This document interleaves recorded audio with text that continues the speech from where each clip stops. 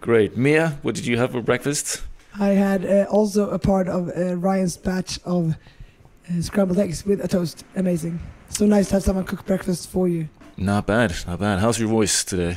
It's really good compared to yesterday. That is true. Sounds really good, right? Sounded very like husky, like enigmatic. Sounds like I smoked 100 pack of cigarettes in one night. That's a great like ASMR voice, I think. Yeah, we should get that on. Very nice. And we are all in the same room, which is pretty exciting. Imagine that. That is amazing. It's pretty cool. And it's my first time here in Annapolis for the Annapolis Sailboat Show. What do you think? So like, I mean, this is the first time we were talking at the booth the other day, like, you never gotten to see like the full-on craziness of like all the people that descend on the booth and all the fun and the workshop we had the other day. What are your impressions? It's so great. It's awesome to actually meet all the people who listen to the podcast. And, we have tons of old and future crew come to meet us here. And, just like seeing so many faces and hearing so many kind words and encouragement. It's awesome. It's great. How do you think it's been this year, Mia? I think it's great. And I love, like you said, August, like on the boat you have like 5 to 8 crew coming and it's amazing. But then here, all of a sudden, everyone kind of just getting together and crews sail on different trips, get to talk to each other, and people who are interested in talking can actually talk to crew. And I just love having the whole, like, truly feel like you're getting the community together. You're not just having pieces of the community, but like having the party and the booth and everything. Well, I've said this a lot this week. This is my favorite week of the year, and now that you're here, August, to join us and see all that, like, because it's not just the people at work or at the booth and stuff, but it's like we're here with Ryan and Lee and Tom and Darlene, all our friends that we only see like once or twice a year. But for me, my most fun event so far this week has been the party we had at J-World the other night, where we had Matt's schooner on the dock. We were shooting the cannon off. We had 2 fire pits going in the grass. We had I think we ate something like 200 hot dogs, went through like 300 beers, and like just one dinghy worth of beer. One dinghy worth of beer, yeah, with the old hard bottom dinghy filled with ice and beer. And it's just like the perfect atmosphere and the perfect pace of that like Friday evening crew party that we have. Yeah, and yesterday I hosted a women's happy hour, and we had probably close to 75 women all together in like one room. Everyone just talked to sailing. A lot of people didn't know each other, but by the end of the night, everyone had made new friends. And I think the whole community that you get together at the boat show is so fantastic. Yeah, it's been magical. And the seminar that we had as well with the Cruisers Academy was fantastic. And that's available. We left it up on YouTube. Oh yeah, that's right. You can go and watch the live replay. Check it out there. How about that live stream though, August? You're a filmmaker. You were impressed. I was very impressed. Shout out to Aiden for his setup and his professionalism there. It was great. And Ram's Head too, the venue that we used was fantastic. And it's all been awesome. It's like such a big letdown. You're leaving Monday. You're gonna leave. No, you're here till Tuesday. I'm here you get Tuesday. to meet my dad and Axel who are coming down. Yeah. But like, it's gonna like all this energy, and then all of a sudden, like, it's Sunday at the boat show. We have 2 more days left, but like, I'm already seeing the end of this. It's like, oh, you have like post boat show blues. It's not over yet. I know it's not over yet. Yeah, no, it's been a hell of a show so far. So it's really cool. And there's always next year. I know we'll be back next year as usual. Give us so introduce this episode for us, August. Who are I think it's your episode this week on the podcast. Who did you talk to? That's right. Yeah, it's our old friend Jon Amtrup, who has been on the podcast before. He was skippering Witness this summer for Greenpeace up in the high Arctic, doing research for their different projects and Witness, formerly Pelagic Australis. Formerly Pelagic Australis, that's right. And so after he had done all of his research up in the Arctic, he was on his way south again, stopped by in Bergen. So I got to meet him there. I met him on the boat, got a full tour, and we recorded this episode on board the no boat. Way. Yeah. That is so cool. What did you think of the boat? Oh, it's perfect. I mean, it's amazing how like all of the I've sailed a lot up in the high latitudes as well, and this was designed and built by Skip Novak after he already had a lot of experience with Antarctica, and so you can see all of that goes into the design of the boat, and it's so well thought out, and yeah, no, it's really a beast. It's pretty amazing. cool, like how far back this history goes. Because I interviewed Jon for the first time. I mean, it must have been in like 2016, very early days of the podcast. I met him at the train station in Oslo. Right. And we yeah. recorded the podcast there, and like this was just like he's this pretty well-known Norwegian high latitude sailor, and now he's like one of the core team members who skippers Eastbjorn and like works with us. It's like the coolest thing. Yeah, it's really amazing. And I kind of, when I got into cruising and around like my entire boating life, I've kind of read his books and his writings and stuff, and now he works with us. It's really, really cool. It's like pinch yourself kind of stuff. Yeah. It's amazing. So and it's such a treat being there on the boat with him, and he's just a perfect person for that boat and for that job, and it was so neat to see. So And I also think it's really cool for our crew when they join Eastbjorn and Jon is a skipper. You're not just getting a skipper who know the area. You get the skipper who actually wrote the guidebook for the area, so you're gonna find all the best. I mean, he literally wrote a book called High Latitude Sailing with Bob Shepton. That's right. Yeah. Other former podcast guy. I mean, all these like people that we consider our heroes are like we're now amongst them. It's so cool. Totally. Yeah, that's great. So thanks to Jon. It was really cool to get a tour of the boat and to check it out and to sit down and have a chat with him. So cool. Yeah. And we should mention, you just added just the other day, August, ahead of the boat show, 3 more Eastbjorn trips for 2025, because otherwise you're pretty full up on the schedule. That's right. Yeah, we're pretty much sold out for all of 2025. But yeah, we recently added 3 trips in the kind of late summer, fall of 2025. August and September, I think. We're going, so we're going from Bergen to Oban, Scotland, and then from Oban back to Bergen. That's going to be great, sailing across the North Sea, through the Hebrides, and all maybe of a stop at your all-time favorite harbor in Fair Isle, if the weather permits. It could be go straight past Fair Isle, and and we have built in quite a few extra days on that trip for that exact reason. So if we have some bad weather coming through, or if there's some really nice weather coming through, we might put in a stop at one of these fantastic little islands out in the North Sea, and then we also added a sail training camp at the end of that, so the end of September, which will be again around the fjords and coasts around Bergen in Norway, where we'll kind of have a little more of a kind of learning focus and try and just explore all the sails on board the boat, and trying to ease people into offshore sailing in a bit more of a slower pace than one of our passages. Awesome. Excited for that. All right, I think our gang just went to the boat show. We're lagging behind, so let's go fire some more cannons. Let's do it. Yarr. Hold fast, Go everyone. fast. On the Wind is presented by Forbes Horton Yachts, our old friends from Annapolis, who I'm about to see very soon at Boat Show. Forbes, besides his brokerage listings, is the dealer for X Yachts, and I actually went and looked at an X 4.3 with him in April that one of our former crew was interested in buying, and man, is it a cool boat. It's like a mini Falcon. Super fun, super fast, really high-quality Scandinavian built. They're built over in Denmark, just opposite of Sweden, where the Halbergrassi yachts are built. Check out Forbes' listings, and Forbes, remember, can buy or sell any boat, not just ones he is listed. So check him out. Go to ForbesYachts.com. That's FORBES. ForbesYachts.com. If you're in Annapolis, go and look at boats. If you're at the boat show, come and watch us shoot the cannon off of one of the X yachts in the boat show this year. And thanks again to Forbes for the continued support of On the Wind. On the Wind is also presented by SailTies, a free app that makes it easy to record all of your sailing experiences in one place. A digital record of all your voyages, certificates, crew, vessels, and clubs. No more adding up miles in a paper book that can be easily lost. With just 2 taps, SailTies generates a beautiful memory of each trip that is fun to share with family and friends. The app runs in the background without internet connection and uses very little battery. Co-founder Tom explains, for us, sailing is about genuine real-life experiences together in nature, not being glued to your phone while a dolphin swims past. SailTies is free to use with an optional SailTies Plus subscription to unlock even more from your voyages, including automatic historic weather data and grouping voyages into collections.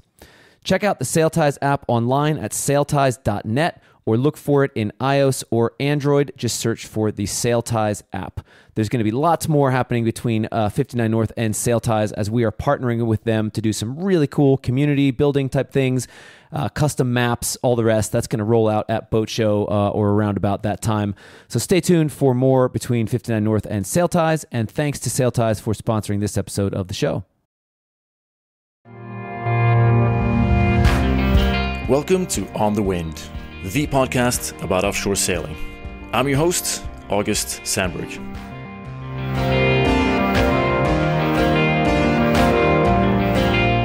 Jon Amtrup is an avid environmentalist and one of the world's top high-latitude skippers. He was an obvious choice for Greenpeace for their Arctic research expedition this summer aboard their recently acquired sailboat Witness. She used to be named Pelagic Australis and was designed and built by Skip Novak himself. She is a unique expedition sailboat as well adapted to the high Arctic as Jon himself.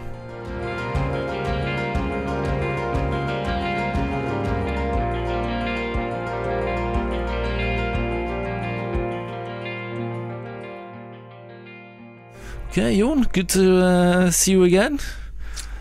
Likewise, really nice to meet you back in Bergen. Back in Bergen, afloat in Bergen Harbour once again, which is kind of our usual meeting spot, I feel like. It is. You're on a very different boat this time. Yes, I'm not on Eastbourne, no.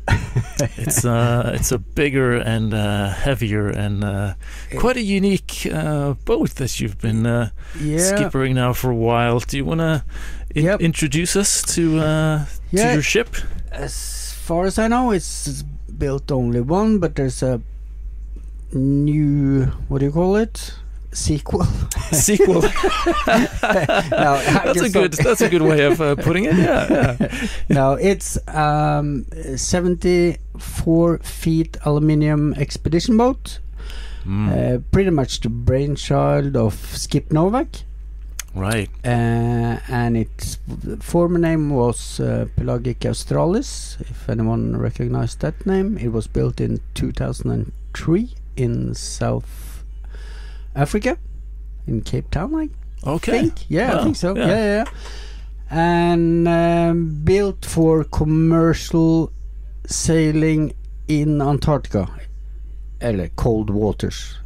It has been up here before. It was up here on the first or second trip, I think. Okay. Yeah. Huh. So it is. It's a really sturdy high latitude sailing boat. It is surprisingly fun to sail. It sails very well. Really well. But very cool. Then again, it's a big boat, so it's it moves faster. Yeah, it's 55 tons of sail. Yeah. We have 55 tons in all, and we have about 7 tons of diesel, 3 tons of water. We have 12 tons in the lifting keel.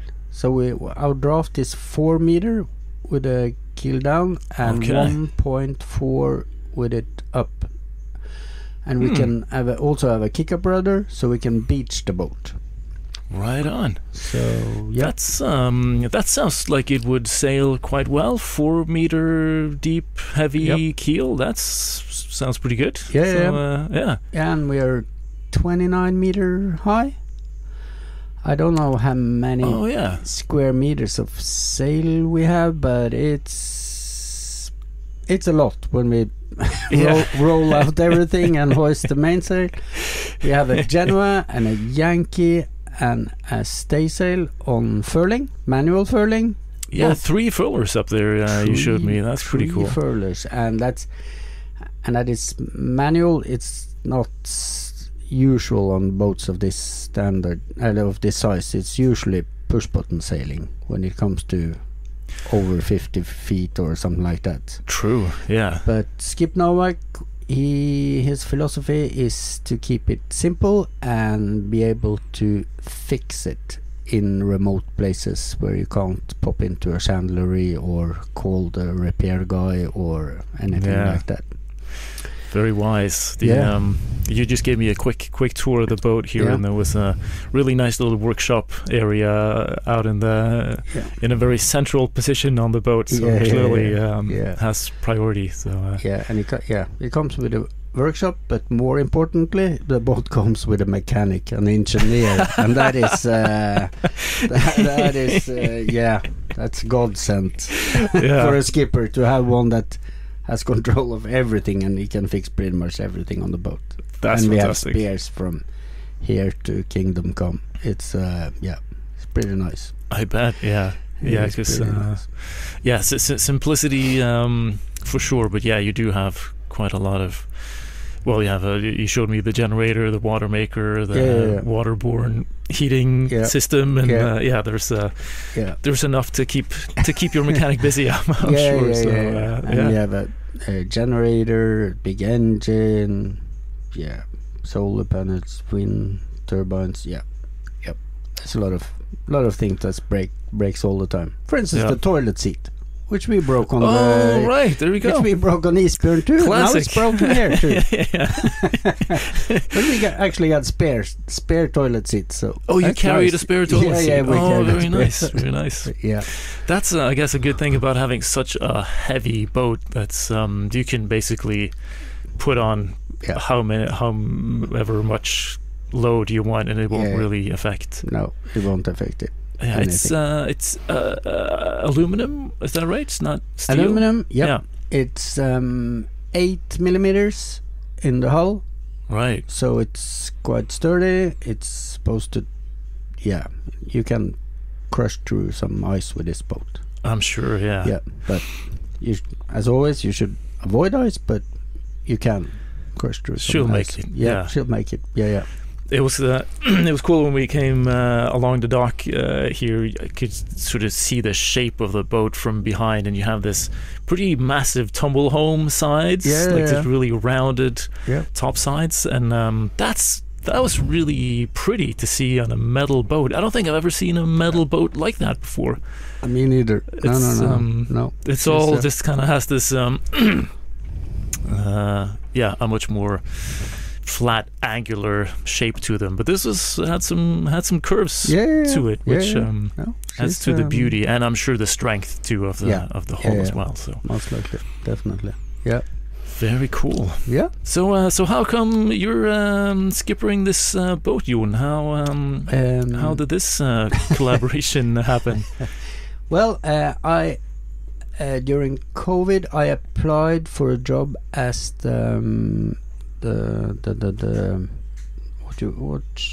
what's the name again? For the project manager of the boat, which was land based.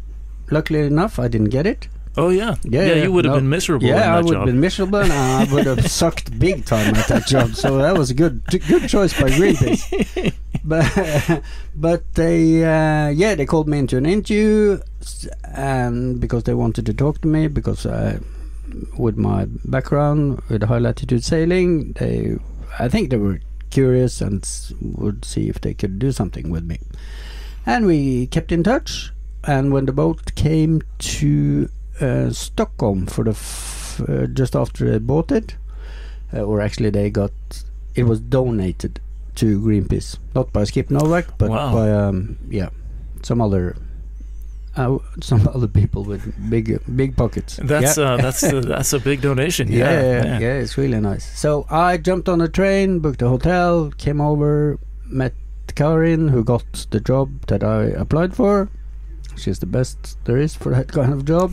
Very nice. And I got the tour of the boat like you did now, and got to know the people. 2 of the guys I have on board now I actually met in Gothenburg. Okay. In Stockholm. So yep. No, it was nice. And after that, the plans for sailing to Svalbard, which we have done on this trip, came together, and suddenly my name appeared on the research application that GREENPEACE sent. So then, right. Then I was the skipper. So I got on board, in Bergen, 2 months ago. Right. Oh, so you've been skippering for 2 months already. Yep. Wow. Yeah, I have a 3 months on, 3 months off contract. Okay.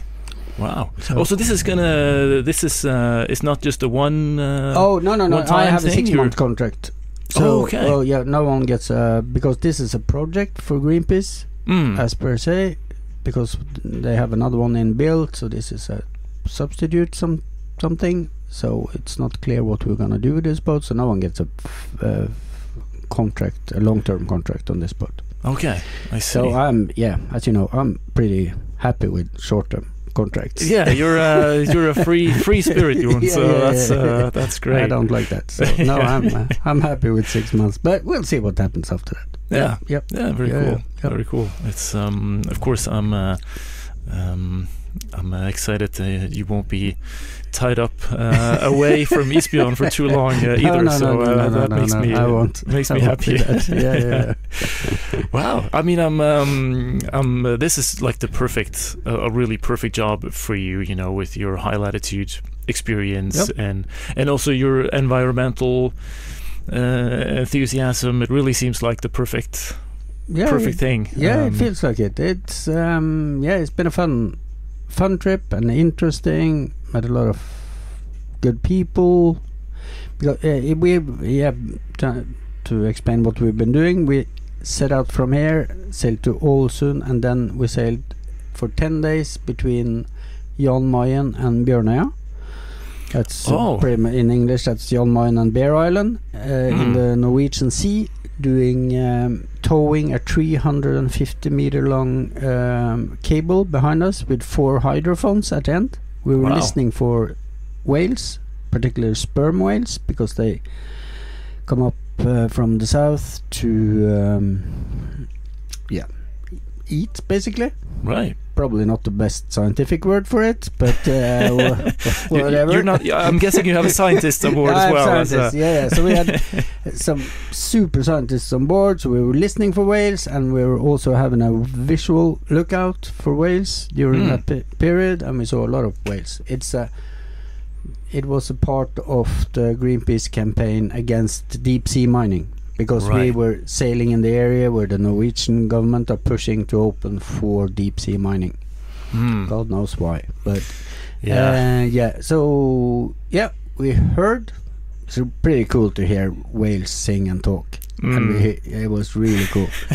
Did you have like a speaker rigged up so you could hear them? We had some headphones. Headphones. Yeah. So there was we weren't fighting over the headphones, but it was pretty close.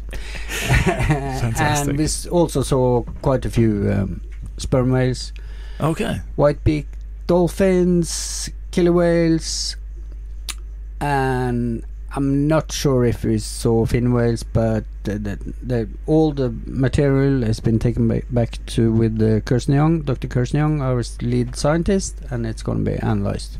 Okay. So. Yep. Very good. And then, so you can. This will then be used as kind of evidence that there is a rich, natural fauna there that would be disturbed by the deep sea mining plants. Pretty much. It's very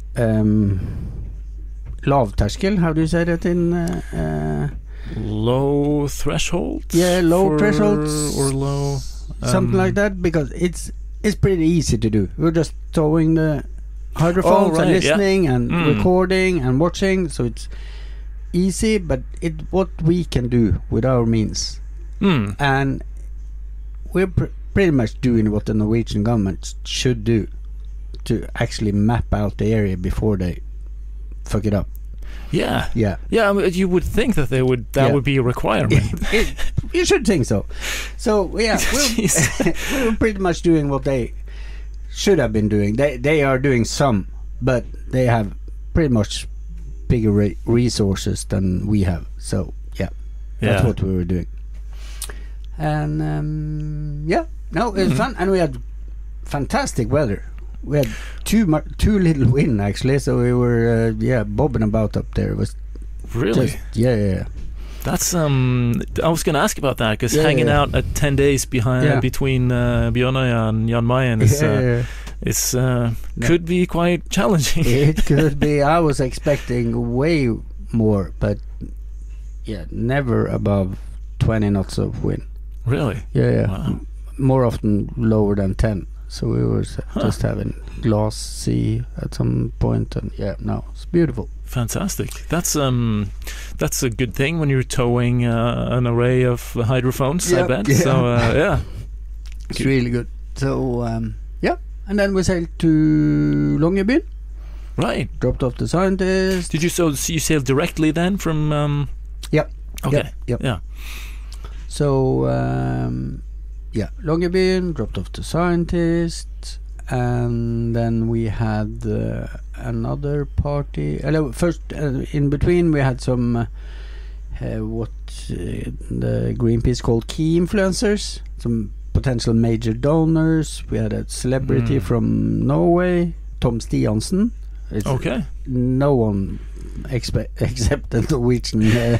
He's an Alpine star, former Alpine star, and now a TV celebrity on board. Right. So, and then we had new scientists who were mapping out glaciers with drones, which was pretty cool. So we sailed up to New Ålesund. Of course, we went to the bar. Of course. The northernmost bar in the world, Melagre, which was pretty nice. And Very then nice. we sailed almost a week from glacier to glacier in that area and recorded the melting of the ice. Very good. Yep. Yeah. No, it's cool. And a photographer we had who did the same. He had found glacier, old pictures of glacier, so we recreated the pictures to show how much it has receded. Oh, cool. Melted. Yep. Cool. Really I mean, cool. well, not really cool. It's not cool. But the project is is cool, but the reality is not cool. Yeah. No. Yeah. No, it's I think I've said that many times before, but it's really like I think people think that the global warming and the melting of the ice is like this, just a slow kind of generational thing. It's not like every like the two of us who's been up there kind of year after year, you can see it from one summer to the next. There's like tons of ice missing, and some of the glaciers aren't really recognizable No, it's anymore. Really scary. And the day we arrived in Longyearbyen, it was 22 degrees. 22 degrees. 22 degrees. And I thought shorts I were and bringing the guys t-shirts to the Arctic. Yeah, shorts and t-shirts, and Oof. it is scary hot. And for 2 days we had 22 degrees, and then it came down to around 13, 14, which is it's high, but it's at least a little bit more normal. But no, it's no good. Wow, that's rough. Yep. Was that for a specific project in mind, or the melting of the glaciers, just like general? No, the general. Our photographer Christian Åslund,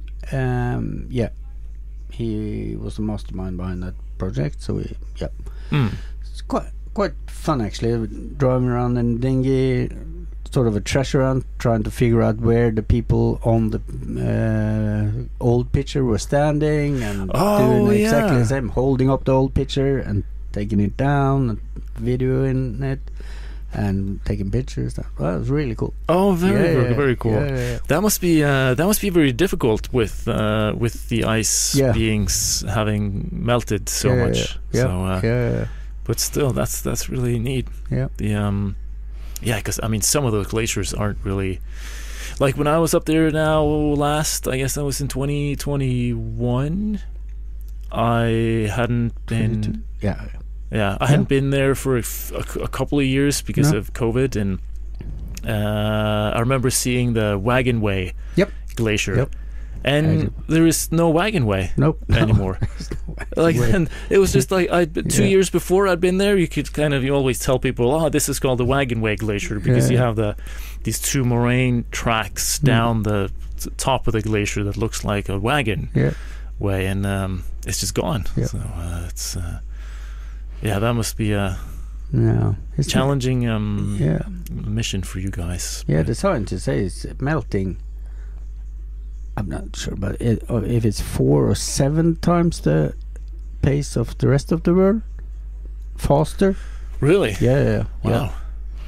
That's weird. Yeah.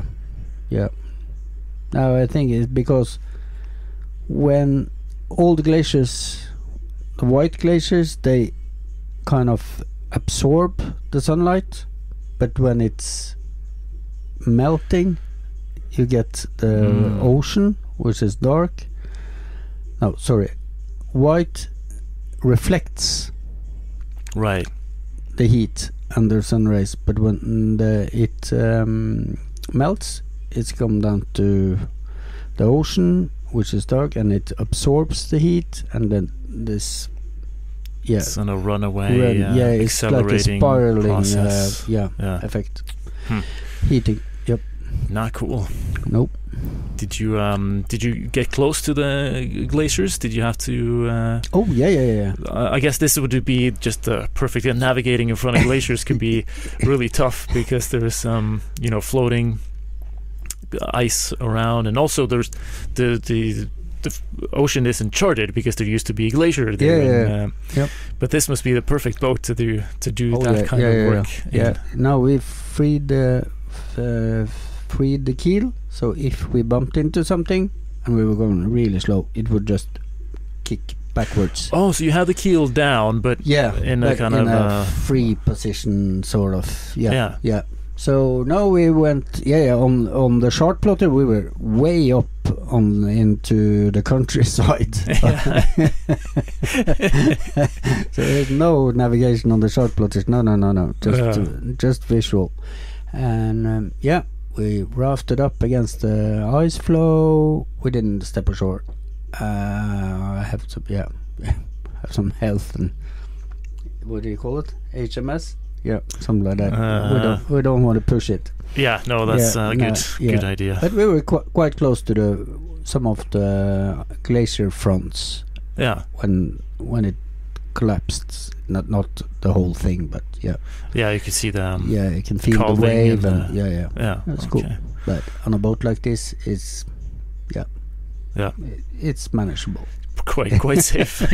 Yeah, with all the rounded metal hull and all the submarine hatches going in and everything. I think you would have been quite safe. Yeah, but still. Yeah. Was it? How do you just have a depth sounder, a normal sonar? Yep. Going. Yeah. Yep. I have a normal sonar. Yep. Yeah. Yep. Cool. So just easy does it. Very nice. Yep. Did you get far north? Up? How long did you go? We just crossed over. We're just in New Olsen, and on the other side of Kongsfjorden. Yeah. Yep. Okay. So we're in that area. We didn't push any. We had no business going up.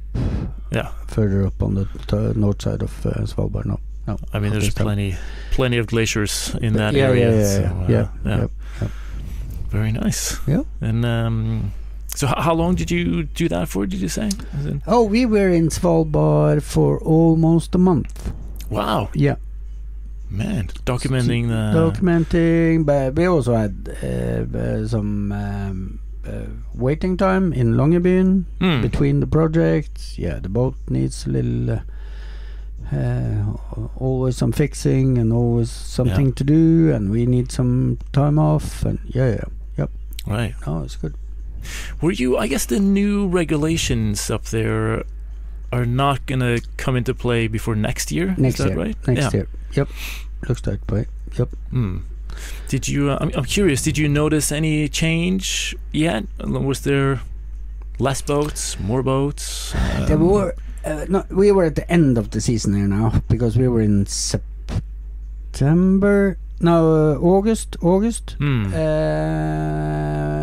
There were quite a few boats, but there was not that many big cruise ships. No. Right. Because the last time I was up there, when I flew out, when I was there with Eastbourne, we had 7 massive cruise ships at anchor outside Longyearbyen. Yeah. And that was, luckily enough, not the case now. Very good. More moderate-sized boats like Hurtigruten. She actually had 2 boats up there, and some of the smaller ones. I'm not sure if that's an effect of the it can't be effect of the rules that are coming next year. But yeah, I don't know. Yeah. Well, it wouldn't surprise me if maybe some of these bigger cruise ships, which are not going to be allowed, like at least outside of the main East Fjord next year, have they're going to be allowed, but they are not allowed to put. There will be designated areas just below 50 places. They can drop people off on shore. Right. So they, as far as I understand it, they can actually cruise around. Oh, even the big ones. They can, yeah. Oh, okay. Crap. But the rules are more. They have to report where they're docking, when they're leaving, or anchoring, and all that thing. But these guys, they just keep moving. So I'm not sure. Yeah. Well, it's going to be exciting to see how it is next year. Yeah, that'll be very interesting. Yeah. And but as far as I understand it, for private boats, if you want to take your own boat up there, there's no change, and that is good.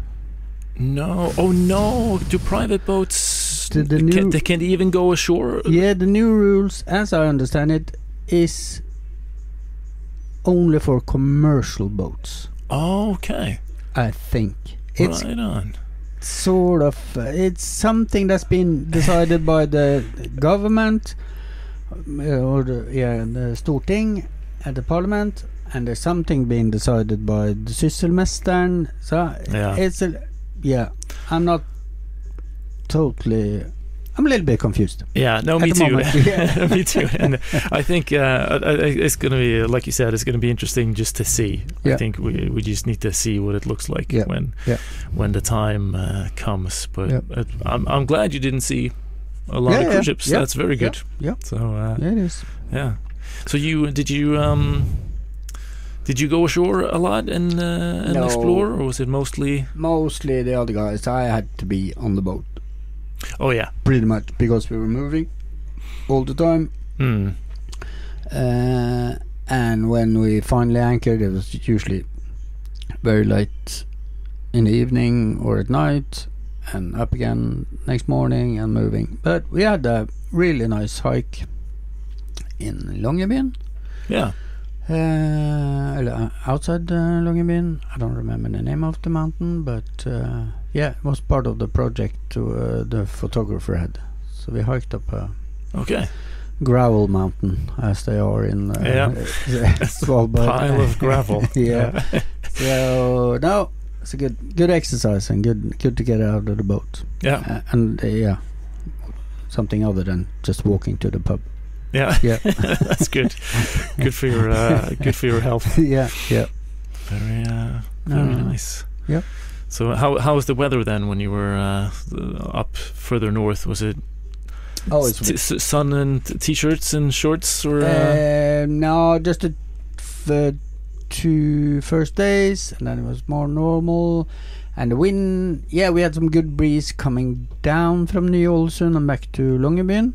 Around 30-40 knots downwind. Oh yeah. Okay. Yeah.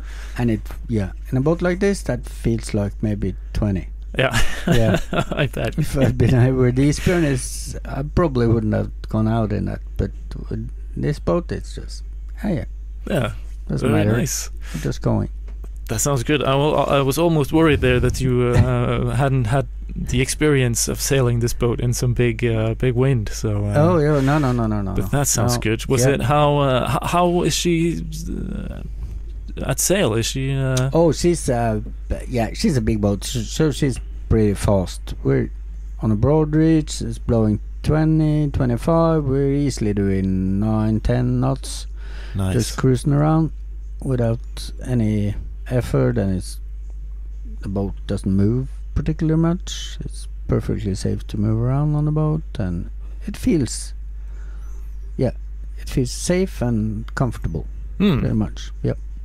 Very nice. It was a very the cockpit is really nice, where you're kind of in behind this kind of wall of metal in a way, which has all the winches on top, which I liked a lot. So you can actually stand up and do your winching, which is very and that is quite not just nice, but when you are winching in that big Genoa, it takes 5 minutes.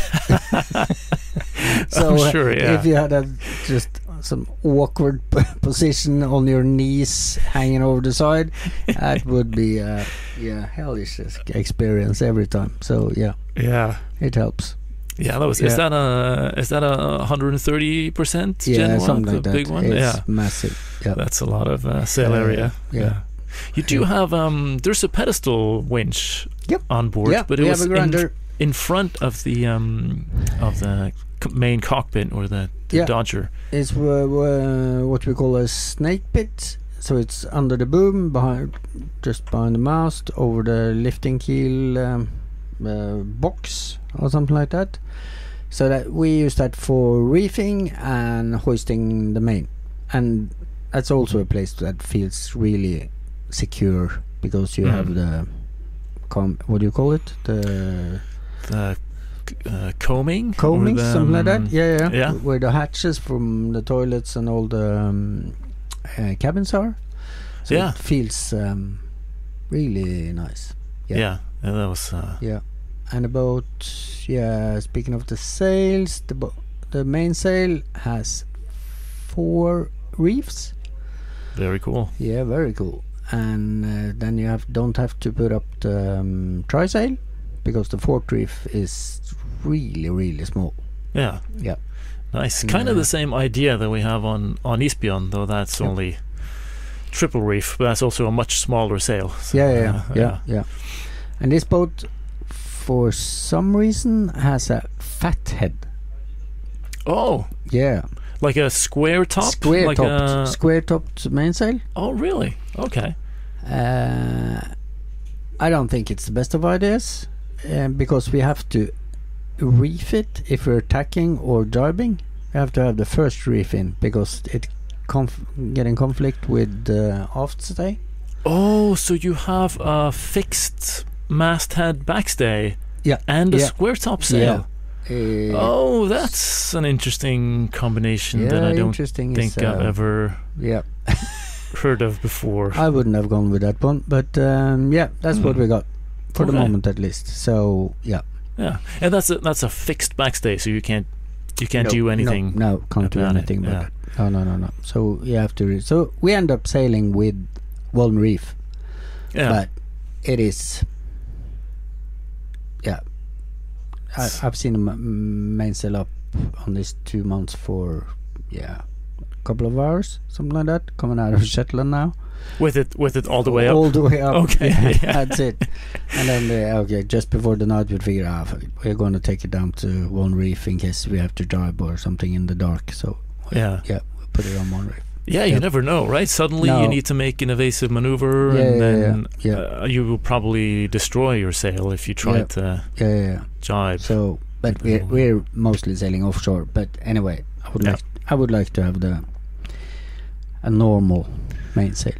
Yeah. And the reefing system is quite cool because the reefing lines go, of course, from the boom up through the reefing hole in the sail and down, and in the middle it goes through the mainsail again and down on the same sail as it came up. Does that make sense? Yeah, I think so. To gather the sail. Oh, so it doesn't end up in large folds. Yeah, and on the falling outside down of the boom and all that. Okay. So it's actually really nice to have it just put on the boom. That's a good idea. That's a very good idea. Yeah. Does it add a lot of friction to the system, like when you go to hoist it again or shake the reef? No, a little bit, of course, but we have the grinder. It's it's a lot of friction anyway. So of course it would. But and most people don't have the opportunity to have 4 reefs. I guess that's the same on Falcon. That's why we don't have 4 reefs because the boom is not built for it, right? Yeah, I guess it would require some aftermarket engineering to make that happen. To have 4 under it. So this one has 4, but there is ways you could. But if you as a normal sailor, if you're going to do sailing like this boat does, I would pretty much, and you only have possibility of 3 reefs, it's just better to have bigger reefs. Yeah. So you would have the because it's feels kind of safe and good to have the opportunity to have the storm, let you try sail as a part of the mainsail, so you don't have to go and put that small sail into another track and remove the old one. It's a massive job. It's a massive job. Yeah. I think people end up just not using them. Yeah. And then I've been on 2 offshore passages where on boats where we had trysails and we really needed the trysail, but we just like the skipper thought it was too dangerous to put up, and he hadn't used it before, and it was like, and then you just never end up using it. If it's like part of your normal reefing system, you end up using it a lot more. It's more accessible, and because if you're going to use it, you have to take the decision way before it gets nasty. And then it's maybe a little bit longer, maybe it won't come. And then you're up there at the masts and screwing around with this into the second track and the halyards, and it's not very cool. I like this system. So we have the fort reef and we have the stay sail, which we can roll the reef, so everything gets really small on this boat. Very cool. Because I guess it's the weathers of Antarctica that really kind of designed this boat, because if I remember correctly, Skip Novak, he first had his Pelagic boat in 54 or 56 or something like that in steel, a little smaller, and then he operated that in and around Antarctica for a couple of years, and then he designed this one, kind of having experienced and learned so much on Pelagic, he knew what he wanted now, and then he made this, and I'm sure. And the next level now is the Amundsen, which has just been put on the water, and the Vincent of Antarctica, which were launched a couple of years ago. Yeah, Vincent's I think been around 2 or 3 years, something like that, just after COVID. Yeah. Or during COVID. I'm not sure. I'm not sure. Yeah. No, but they are 3 feet bigger than this, and they're pretty. They're very similar, very like. It's cool. It's just a better version of this one. Nice. Yeah, I haven't really been nerding out too much about the new Amundsen, but I'm looking forward to. Sounds like a cool. Yeah, you'll find a lot of not a lot, but you'll find some interesting on YouTube.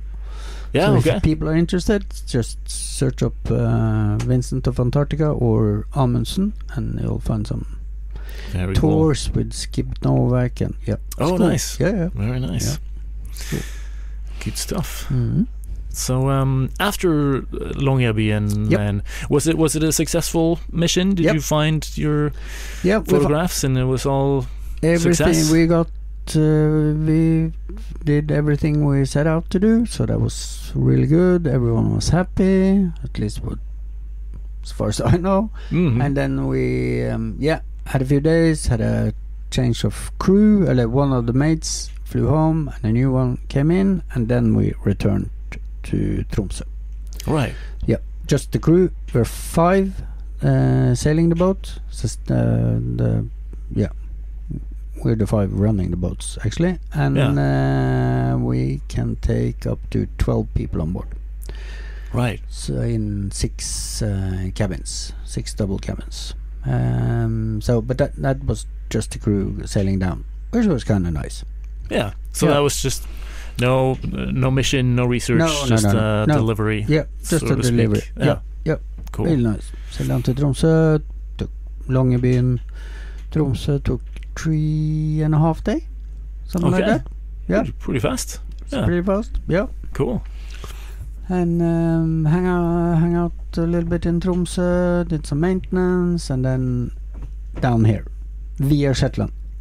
Yeah, you went to. I thought I saw. I saw you were in Shetland. Yeah, we had lunch in Shetland and then we continued to Bergen. Nice. Yeah, was that just made sense because of the winds? We had to, because before we when we came in, we were a research vessel because of the hydrophone. Oh, so it's a regulatory thing. So we had to check out of the country, drop off the hydrophone, and come back in. Oh, okay. Yeah. So Shetland, always nice to come to Shetland, even if it was only for 2 hours. It's very disappointing to be in Shetland just for 2 hours, and the weather was beautiful. Oh, it was just insane. So I'm not doing that again. No, that sounds rough. And had you sailed then directly from Tromsø to? Yep. Okay. And it took us 6.5 days via Shetland from Tromsø to Bergen. Okay. Wow, that's another fast passage. She's a fast boat. Yeah, she is. Did you have the wind was in your favor? Yeah, not exactly. There was a lot of engine involved, but it was a lot of bashing. I had a few of the crew sleeping in the saloon for a couple of nights. Right. Yeah. Okay. Yeah. This is probably a very comfortable saloon at sea, because it's an interesting layout because of the lifting keel. The salon is in where you find the aft cabin in most boats, so it's all the way back at the stern. So that's probably pretty comfortable place to be upwind. Yeah, it is. It is, and that's again that part of Skip Novak philosophy, which it is a special boat, but sleeping before the mast, that is not something you would preferably do in offshore conditions. We know that from Eastbourne. Yeah, people end up in the saloon. Yep. Yeah, because you're gonna get airborne. So, and here we have 2 cabins just in front of the mast, but not all the way, because we have a big room in front for a couple of dinghies, 3 engines, a lot of safety equipment, and then we have the, what do you call it again? The workshop area, or the with all the tools and yeah. And then we have the first cabins just in front. But even that gets, when it gets bumpy, even that gets rough. Yeah, in this boat. So, I can imagine. Yeah. Do you sail with the keel up when you go downwind? No, I've only used it with the keel down, because it is a ballast thing. Yeah. Oh yes, it's ballasted, of course. I don't know I don't do that kind of math, so I keep it down. But when I had the Ovni, the Allbot, I had the Ovni 435, and that also has a kick-up keel, but there's no weight in that, so all the ballast is in the hull. So at that point, with that boat, I took up the keel when going downwind. Yeah, and also when motoring in calm condition. Yeah, got half a knot extra. Very nice. Yeah. So that's no, I prefer to have the keel down on this one. It's 12 if tons. you have a 12 tons additional weight, that helps many things. Yeah, I like to have that down. Yep. True. Yep. But it's an interesting layout. It's almost kind of like reminds me a little bit of a catamaran in the way that you kind of have 2 hallways going down on either side, and of the box there for the keel, and but it seems to work out really well. Are you happy with the layout?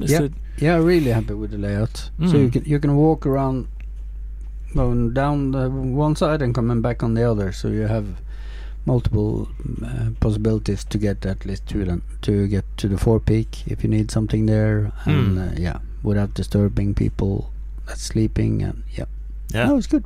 Very nice. Yep. Cool. So so what's next now for you and Witness? We are. I have 1 more month left. I'm signing off in Gothenburg. Okay. So now we are heading to Stavanger this evening for an overnight sail, and then we're gonna be in Stavanger for 6 days, And then we're going to Oslo. And all this is part of the deep sea mining campaign. Right. So we're assisting events on land. 2 days ago here in Bergen we had an open day. A lot of people coming aboard, seeing the boat, had some events on shore, and we're going to have the same in Stavanger and in Oslo. Very and cool. have people sailing with us, and and then to Sweden. And signing off. Okay. Very nice. So yeah. So a little bit of kind of campaigning or outreach work now along the to get more focus on the consequences of deep sea mining. Yeah. Yep. That is. So we have debates, and we're also showing a movie, and there's lots of going on. So people can always find us in Facebook. And if sailors want to come by, and they really should, in Stavanger and Oslo, just come by and have a look at the boat. Yep. Very cool. Yeah. Very cool. You probably will have sailed by when this when the podcast of publishes. course. Sadly, but we'll I'll make up for it another year then. Yeah. But it's I know if people are upset about this deep sea mining and want to learn more about this project that you've been doing, where would be the best place to greenpeace.org, and they will find, or greenpeace.no for the Norwegian speaking, and they will find a lot of information there. Very good. Yep. Yeah, good work you guys have been doing out there, and kind of it's pretty nuts that they haven't done a marine survey of the animal life there before they and it takes, the scientist says it takes between 10 and 15 years to map out new species, and the government are talking about opening up in 2030, right? And it's just, they're in such a hurry, and I have no idea why, because there's the companies who are doing this. It's kind of one hired consultant that's running the company, and it is and the EU is against it. PMV, Volkswagen, Google, they don't want to use minerals from this, and it is minerals. Say we get it up in 15 years then. If we track back from today to 15 years, who knew how the future was going to be in 15 years? It's almost didn't have any internet. Yeah, it was a different time. That's and true. It's just the minerals, we should do a more focus on the circular economy, using the minerals we actually have. Like the urban mining stuff that people talk about, like reusing. No, totally. It's it seems a little old school and old fashioned. Mining is like 100 years ago, maybe it was cool. It's not cool anymore. No, it's not cool anymore. Let it go. Let it go. It's out of vogue. We'll try to create some jobs in other sectors than mining, for God's sake. Yeah. No, it's cool that you were able to find that and document all that. It makes me think about Matt Rutherford's ocean research project. Definitely. That's kind of the same. Kind of his idea, right? That because of the just now with the connectivity and the modern tools, you can do perfectly great research. Just you don't have to hire a research special that costs $1 million a day. You can do them off sailboats. So it makes perfect sense that what is Matt Rutherford is doing, and this, because it wouldn't make sense at all to have one of our big ships, for instance, doing hydrophones, because it would swallow a lot of diesel, and it costs a ton of money to run those boats. And instead you can have this boat sailing around with a few scientists documenting. No. Perfect. Yep. Yeah. Should have more of this. This boat is a little bit like Greenpeace is returning to their roots when they were firstly when they were founded. Right. It was just a small, it wasn't a sailboat, it was a fishing boat or something, as I recall, or there might be some sails involved, but it wasn't a proper sailboat, but it was more like small scale. Yeah. Small scale. Yeah. We'll take what we have. Totally, and makes perfect sense with Greenpeace and environmental having a sailing boat. It's just perfect. Yeah. It seems like a match Yeah, made in yeah. heaven. So. Yeah, they have one because this is owned by Greenpeace International together with the two other boats we have, but some of the local offices, I think it's Germany and at least Australia, has sailing boats. Okay. Which they are using, but because this boat, all the Greenpeace boat offices in all the world can apply. They can send in a project. We want a witness. We want it for this project. Right. Okay. And then, this year it's your turn. You get the witness, and we'll sail there.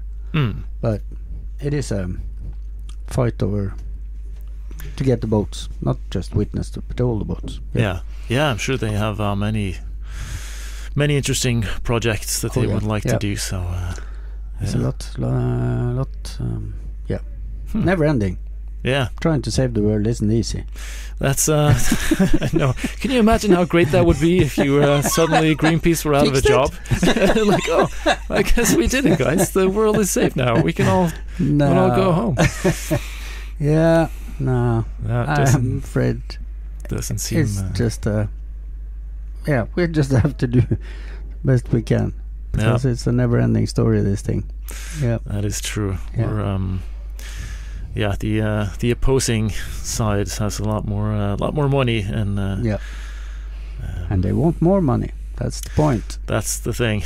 Yeah. So I know it's a tough fight. So thank you for your service, Simon. Well done. Cool. That'll be interesting to see.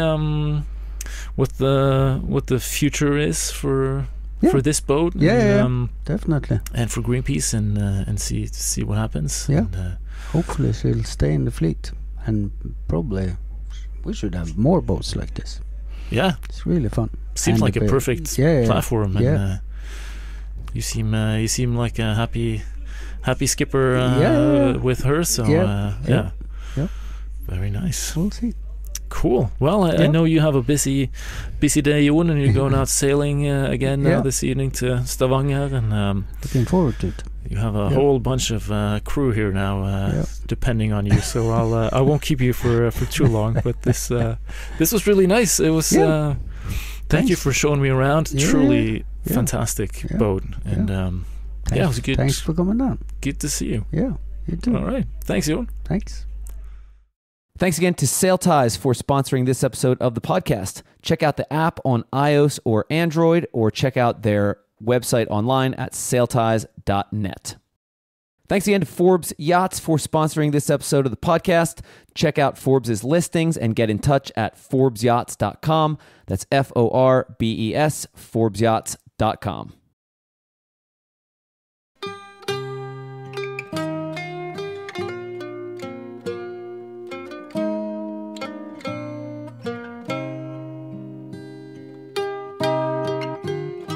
On the Wing is the podcast about sailing, created by 59 Degrees North and hosted by me, August Stanberg, Andy Schell, and Emma Garshagen.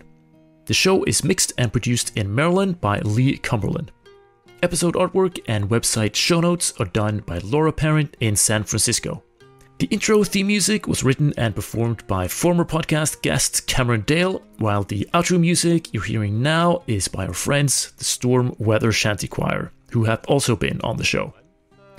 We love hearing from you, so please send us a note at holdfast@59-north.com, and you can also help us out a lot by reviewing the show on iTunes or wherever you get your podcasts. It really does help.